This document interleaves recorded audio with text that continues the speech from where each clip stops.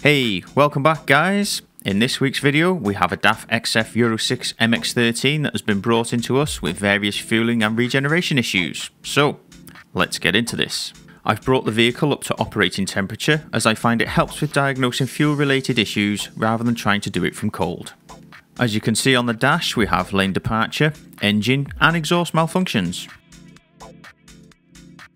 I've changed it up a bit this week and we're using DAF on DAF. I'm sick of people wanting me to sell them a Davy, so I'm going to show you can do this job on any diagnostics computer as long as you have a methodical testing plan to point you in the right direction. We will start by using the VIN identification feature on DAF, which is amazing for all the Merc, Iveco and Deo junk that I have to plug in. From here we can just run a main system scan which will pull all the DTCs from the various ECUs, and we can concentrate on the active DTCs and work from there.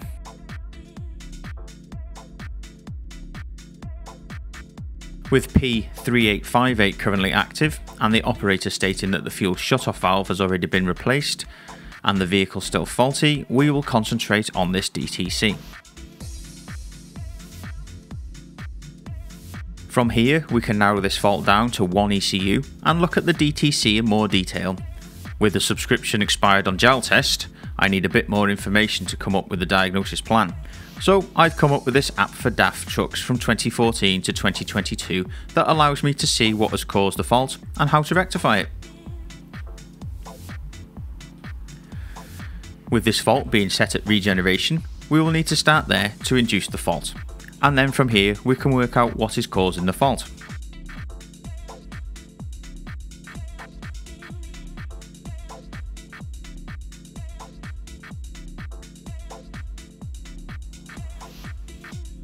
So with the fault cleared, let's get the fault to become active again so we can verify the customer's concern. We will force a regeneration on this vehicle and see if the fault is reproducible for us to diagnose.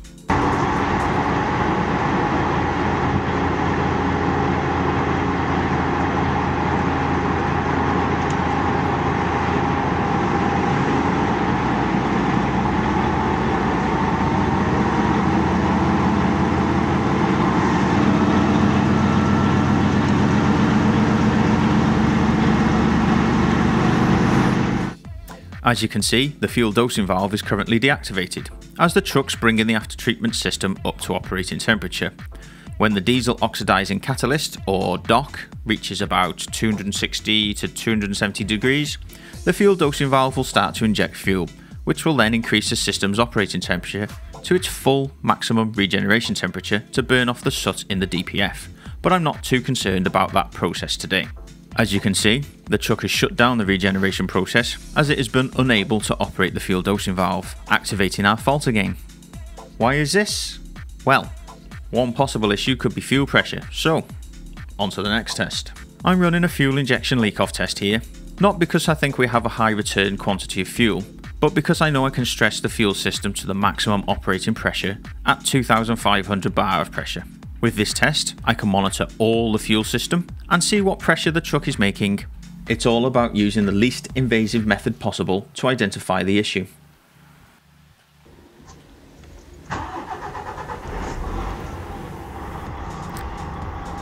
With a whole fuel system overview now available to me, I can already see we're struggling for fuel pressure on the low pressure side. I'd like to see 6 bar here at idle and 8 bar at 1200 RPM, which is not what we have here. So now we need to get more invasive and diagnose the low fuel pressure side of the system. Time to get the cab over. As you can see, I'm in the big workshop today, i.e. outside, and I can make as much mess as I want out here.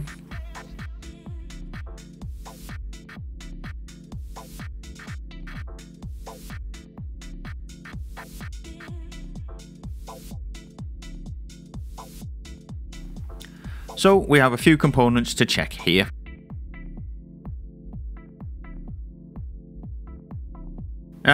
One new air fuel shutoff valve that didn't need to be fitted at £1,000. There's no damage to the supply pipe or the fuel dosing valve on the exhaust, so it's not an external leak. Other possible causes are the filters, the fuel filter stack pipe filter, or this low pressure fuel pump, which costs about 500 quid. So we better get this diagnosis right. Rather than take the filters out, play a guessing game and change parts like the fuel lift pump that don't need to be changed, I'm going to break into the fuel system and put a mechanical gauge in to validate the data from DAF, and we can also put it in various points on the low pressure side to check various components without needing to change or remove them. And it makes for a good video. With our pressure gauge fitted, we can run the truck and check the pressure.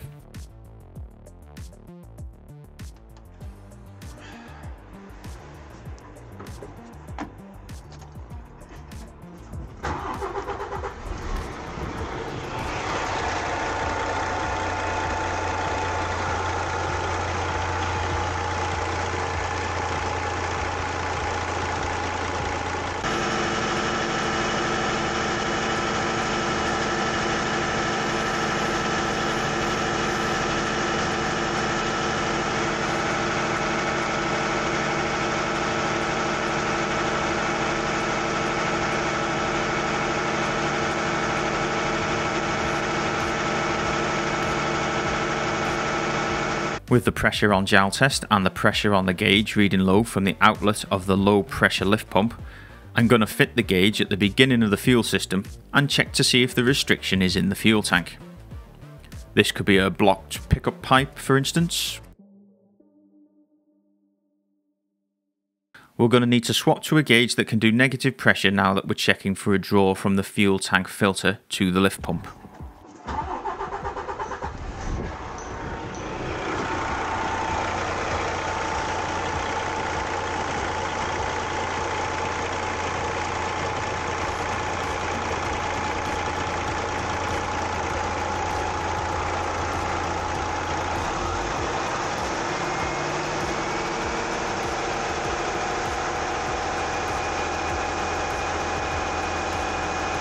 With this gauge showing practically zero, our restriction isn't at the fuel tank.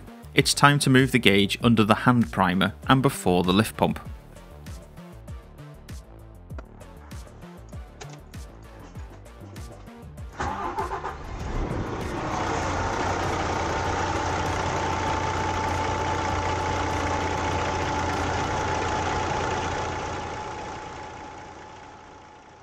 As you can see, the gauge has gone practically to the end stop and has a massive restriction going on. We best whip out the hand primer and rip out the strainer filter that DAF so kindly put into the fuel system.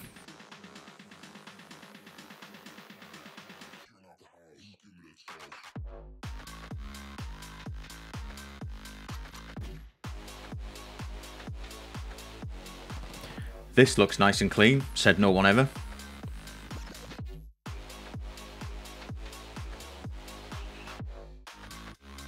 Well, out with the old and in with the new, and as much as you can clean these, I think the seals had seen better days on the old one.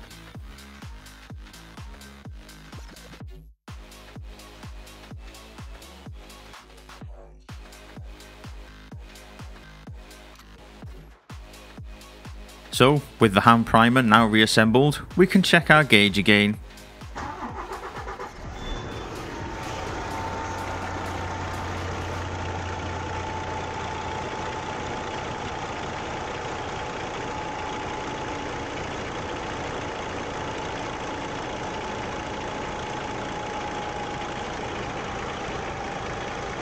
And with the truck showing under 5 psi draw on the fuel system and our fuel pressure now pulling over 8 bar at 1000 rpm, we had one more test to do.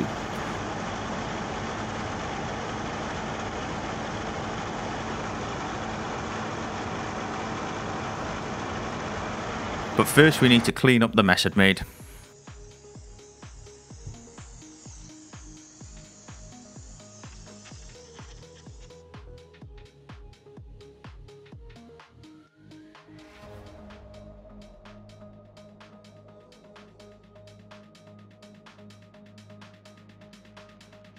With the cab now down, we can jump back onto DAF and carry out our leak-off test again to check that we were making some decent numbers at maximum operating pressure.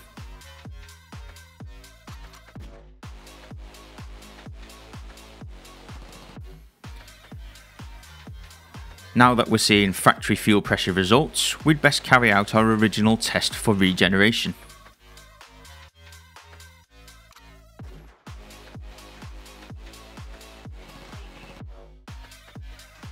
Again, with the truck ramping up to operating temperature, we can monitor the system and wait for the truck to operate the fuel dosing valve to bring the system up to regeneration temperature.